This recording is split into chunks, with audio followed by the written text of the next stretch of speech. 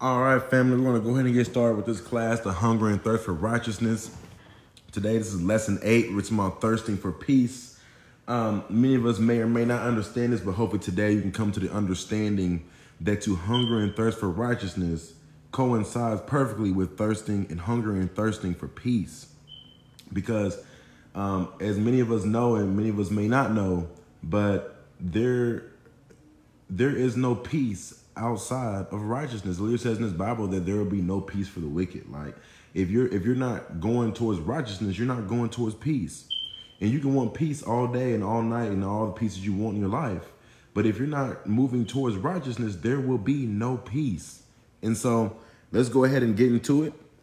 We'll talk about it and go ahead and tell this truth, and we'll get off of here. It should be about 15, 20 minutes. Shouldn't be too long of a talk. This week has been a couple shorter lessons, but at the same time, just very powerful. So we're getting a lot of good feedback this week for some lessons. So let's go ahead and get into it, and we will keep it pushing today.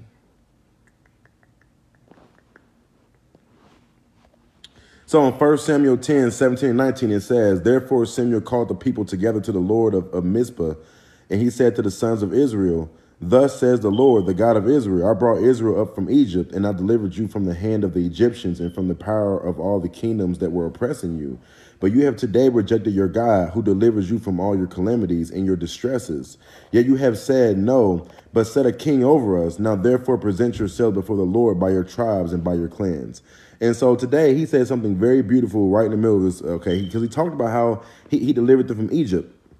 But now he's also revealing just more truth of who God is in this moment. He said, who delivers you from all your calamities and your distresses. Now, many of us don't understand that. Some of us still believe in the world's perspective of stress and peace. And even in belief in the world's perspective of stress and peace, you have no peace with it. Literally. How many, in all seriousness, and I'm somebody who have dealt with brain bleed. I've dealt with concussions in my life. I've taken depression medication. I've taken anxiety medication. I've smoked for anxiety. I've been in therapies. I've done all types of things to kill stress in my life. And it's never left but by obedience to God. And that's something we have to understand in our lives, that you can translate and take the medication. You can do this, you can do that. But the reality is one thing. Is that you will never have peace unless you lean on the Lord to deliver you from your distresses in your life.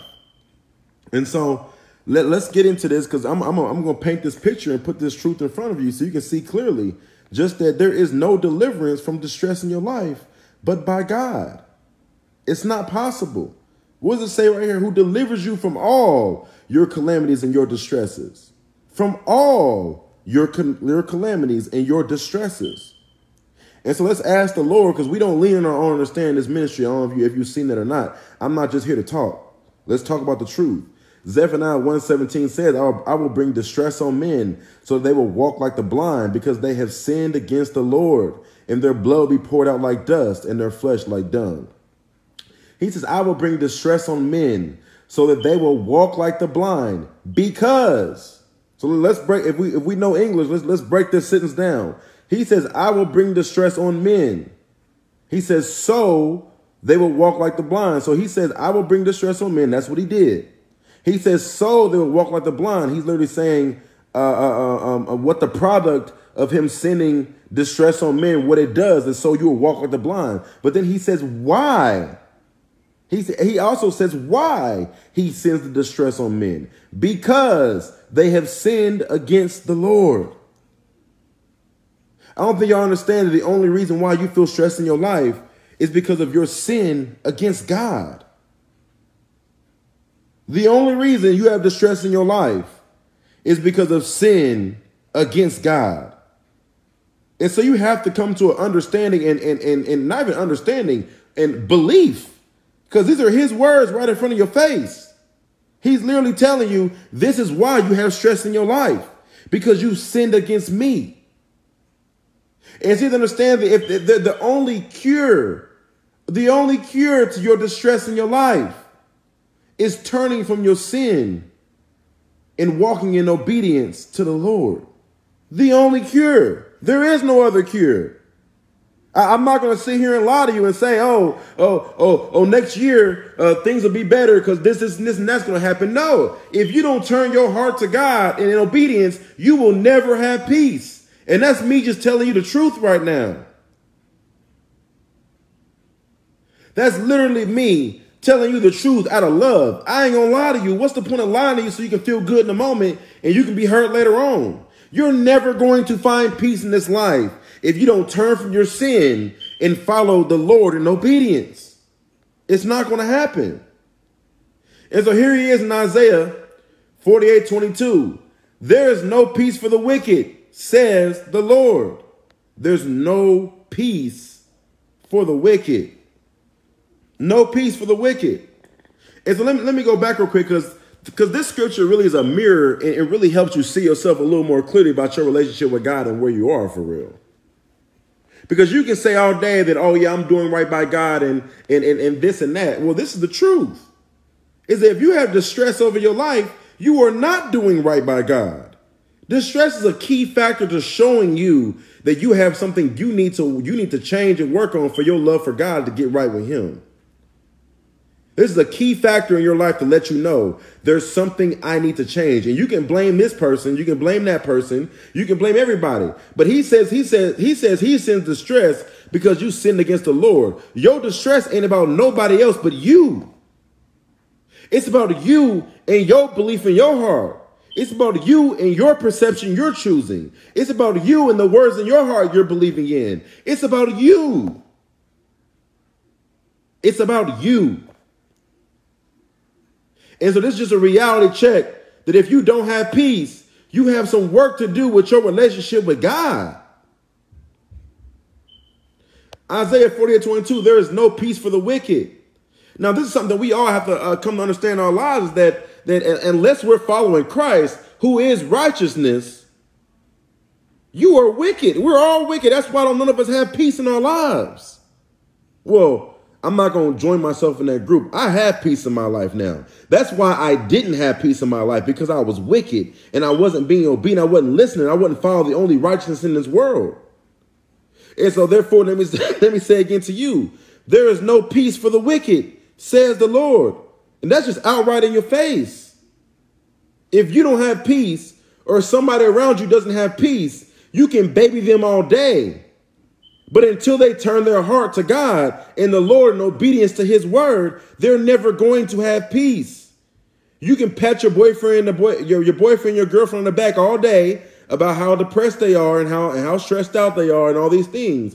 But until you be honest with them and tell them, until you turn your heart from your sin towards God, you will forever stay depressed and anxious and stressed out. There will be no peace for the wicked. None. Jeremiah 23:17-18. He says, they keep saying to those who despise me, the Lord has said you will have peace. And as for everyone who walks in the stubbornness of his own heart, they say calamity will not come upon you. But who has stood in the counsel of the Lord that he should see and hear his word? Who has given heed to his word and listen? So on everything, come on, it's right here in your face. This is a lie to look at someone that you know is not walking in obedience, somebody that you know is not turning their heart solely to God, somebody that you literally know they are not walking, they're not walking their life, they're not walking in obedience, and you're still sitting there telling them, oh, everything's going to be all right. Oh, you'll find peace eventually. Oh, nothing bad's going to happen in your life. God's got you. Stop lying. If you are walking the stubbornness of your own heart, if you are despising the Lord, if you're despising his word, if you're refusing to follow his word, if you're refusing to believe his words, you will never find peace. And that's the truth. That's the truth. It's the truth you have to accept in your life if you actually want to find peace. You can keep fighting with it all day, but even as you fight with it, you ain't got no peace. Either you're going to believe and have your peace, or you're not going to believe and reside in distress and anxiety and depressions in your whole life. Which one is it? So here we are, Isaiah 9:6, for a child be born to us, a son will be given to us, and the government will rest on his shoulders, and his name will be called Wonderful Counselor, Mighty God, Eternal Father, Prince of Peace. So this is what he said his name will be called. Now, okay, I'm not going to go into that right now because there's too many disputing things around that topic. But let me go into this. Think about this. His name will be called Wonderful Counselor and Prince of Peace. If you're not listening to him, he's the only one that can counsel you to peace. He's the Prince of Peace. He's the only one that can show you what peace is and take you to peace and lead you towards peace. He's the Wonderful Counselor and the Prince of Peace. You got to begin to love the words that flow from his mouth because they are peace. They are eternal peace. They are internal peace.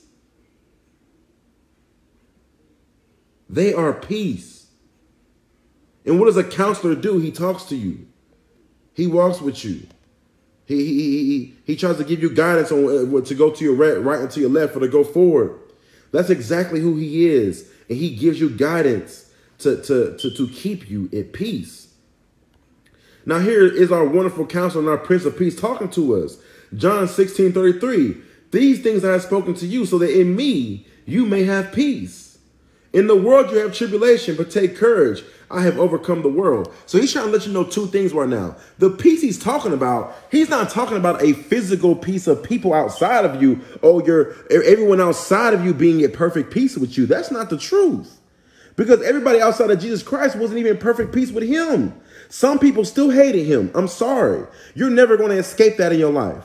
Some people are still going to love you and some people are still going to hate you. Even if you follow Christ, people are going to hate you and some are going to love you. And that's just the truth. Now, the love is going to be greater and more genuine when you follow Christ, but you're still going to have people that hate you, and you're still going to have people that love you. You're still going to have tribulation in the world.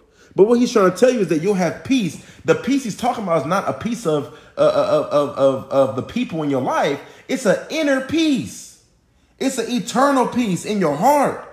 He's literally saying, I spoke to you. I've been giving you these words so that in me, it's such an important a phrasing of in me, because you're going to read in this Bible a lot of times in me, in Christ Jesus, in Jesus, in the Messiah, in him. What is in him? In him is his word. He's trying to let you know that I've spoken to you so that when you stay in me, when you stay in my words, you listen to my words, you may have peace. In the world, you may have tribulation. Outside of you, there still might be a lot of chaos going on and tribulation and things testing you. But inside of you, you listen to me. You always have peace. John 14:27 says, peace I leave with you, my peace I give to you. Not as the world gives do I give to you. Do not let your heart be troubled, nor let it be fearful. So he's trying to let you know something. He says, peace I leave with you. So as I leave, I came here, and as I go to my Father, I've left peace with you. Peace I leave with you. My peace I give to you.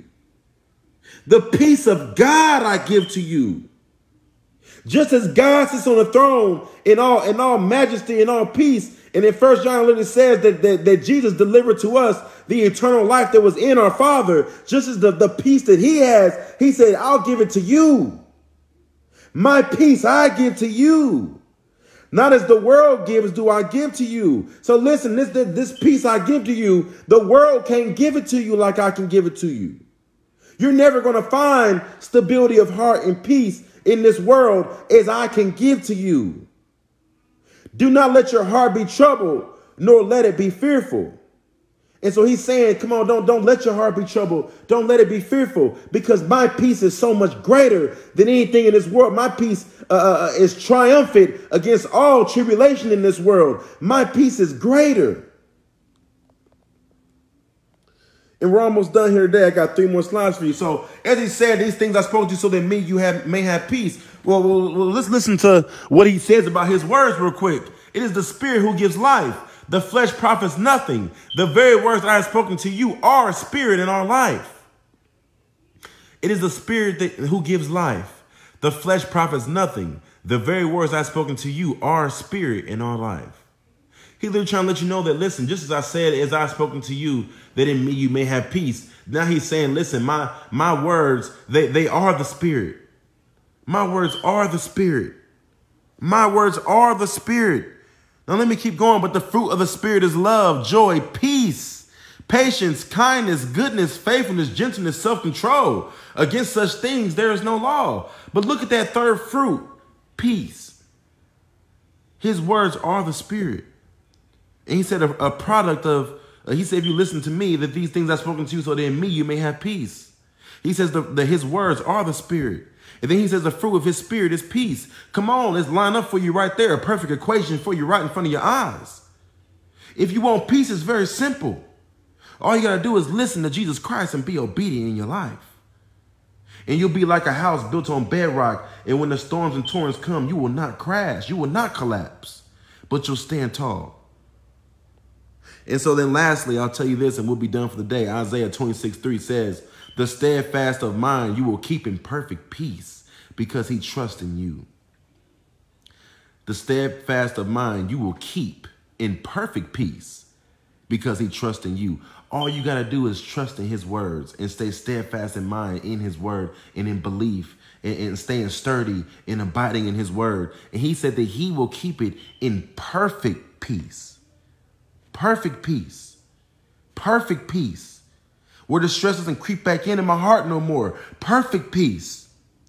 Perfect peace. Perfect peace. We believe in this world that nothing can be perfect, but all things are perfect with God. All things are possible with God. He's literally telling you, I can give you perfect peace. Perfect peace. They can't be touched. Perfect peace. And so, family, we have to understand that what was synonymous with hungry and thirsting for righteousness is also thirsting for peace. It's to thirst for peace is to thirst for righteousness. And so I hope everybody got something good today from this lesson. I hope it blessed you. We'll be back on here Sunday for our Sunday sermon. Perfect peace. If you're thirsty for peace, you got to be hungry for righteousness.